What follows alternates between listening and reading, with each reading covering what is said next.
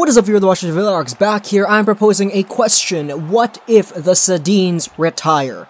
This is an important thing that I'm going to be talking about here. This is a series that I'm probably going to make several videos on. Vancouver Canucks what-if situations, scenarios, things that either might happen in the future or might have happened in the past, could have happened in the past, didn't happen in the past, what-ifs. Hypothetical situations. So, what if the Sedins retire is a topic I'd like to bring up today. First off, what do the Sedins mean to the Vancouver Canucks? Well, arguably, they represent the physical embodiment of a Vancouver Canuck, and they have done this for the past 16 years. They got drafted in '99, they didn't start playing until 2001, I believe, but for a very long time already, the Sedins have just had that level of maturity and just overall dedication to the community that a pure Vancouver Canuck embodies. It's arguable that no sport will ever see a set of identical twins on the same team with such dominance as the Sedins. They mean a lot to the team, and I'd argue they mean quite a bit to hockey as well, as they are packed with achievements. You got the Art Ross for both of them. Daniel won the Lindsay. Olympic gold they both have. World Championship gold they both have. The Golden Puck in Sweden, they were both named to the All-Star teams, and they also got Hart trophies. They've got records as well, as they are number 1 and number 2 in all-time Canucks points. They're 200 points, I believe, above third place, which is Marcus Naslund, and both of them are very close to 1,000 points each. Henrik Sedin is closer, but Daniel Sedin is on an 8-game point streak right now. Not trying to hint at anything, just saying. Leadership is also one of the bigger qualities in the Sedins' demeanors. Take a look at the things they've been doing for the city of Vancouver, all the community support, all the donations. You see that $1 million anonymous donation they did? I don't know if it was $1 million or $2 million, something like that, but they donated to the hospital, and they've probably donated quite a bit over the years. They've also done a lot of community events, helping out younger kids in the lower mainland area, supporting all of BC, because they're just that dang into being the leaders and just overall making everybody a better person here in our area. The only thing that the Sedins don't have on their resume is a Stanley Cup. Of course, this has been a very big topic to talk about. Oh, the Sedins, they're gonna retire without a cup. But it's very not necessary if you want to talk about how great the Sedins were, because there are a lot of players who don't have a cup, and a lot of players who you say, yeah man, those are some good players, despite not having a cup. And I do believe that the Sedins will make the Hall of Fame someday, most likely on the same ballot, even though they don't have that Stanley Cup. Their list of records, Art Ross, Lindsay, Hart, Olympic gold, World Championship gold, all these great things, along with being such great people and being so unique, that's definitely a good trait to have for a very talented set of players who bring their very own unique style of game right out there onto the rink. The Sedins mean so much to the Vancouver Canucks, and everybody loves the Sedins. However, I do believe that they are in a limbo. This team is going in a different direction that they are going in themselves. Times are looking grim in terms of the Sedins winning the cup, because the Sedins, they're on a team that isn't good. We're not going to sugarcoat it anymore. The Canucks are not that good this year, and if you want to say, you can move the Sedins to a contender, and you can give them that Stanley Cup that they deserve.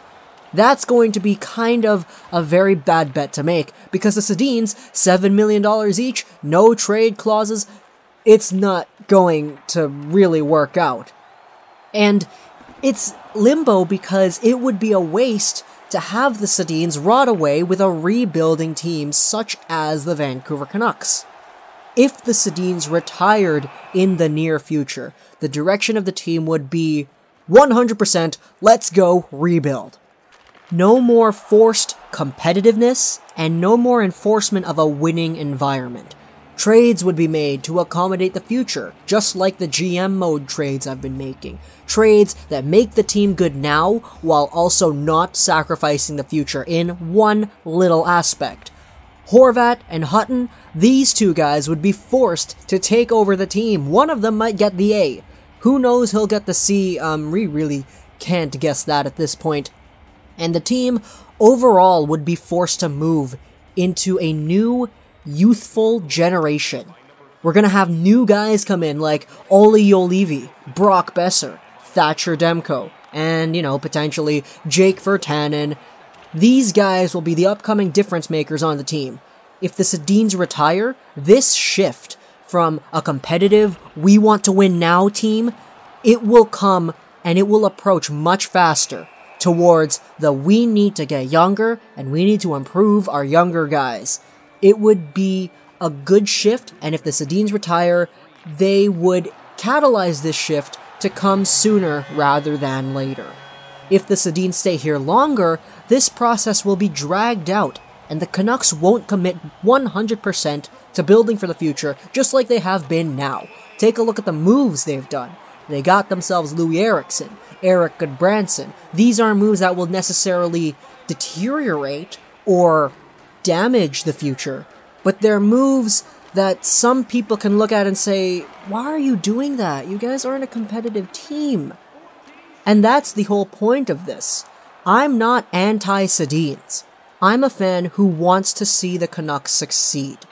The Sedins, they'll retire as legends, and they're definite retirees for the Vancouver Canucks franchise. I can't wait to watch number 22 and number 33 get raised up into the rafters, because that's definitely going to happen.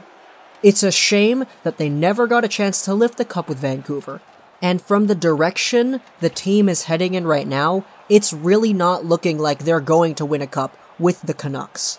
It's very evident to say the Sedins don't really have a shot of winning the cup at all, because they're not going to be able to get traded. They have every other achievement to achieve, and their overall value to the organization, as well as their clear uniqueness in playstyle and identity. They're identical twins, for crying out loud. This will leave them as one of the most memorable duos in NHL history for generations to come. People are going to look at the Canucks of the mid-2000s and the early 2010s, and they're going to see, wow, the Sedins, these guys were fantastic. Identical twins with this much dominance in the highest level of professional hockey in the world. That is incredible.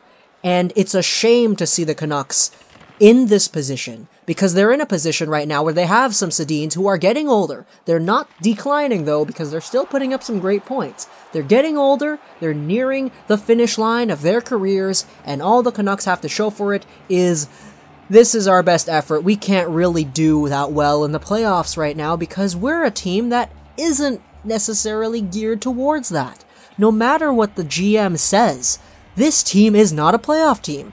If you look at this roster and you look at it going into the playoffs, you see other teams that are going up against the Vancouver Canucks, this is hypothetical. You're gonna say, the Sedins, I love you guys, but the Canucks don't really have a chance. Looking at the team and what they're achieving now, this wishy-washy, fickle, win a game, lose a whole bunch in a row, this is getting unsatisfying to watch, and it's just an indication of how the team is refusing to get into rebuild mode. They're enforcing the we need to win now mentality, but it's not working clearly because they're not winning now.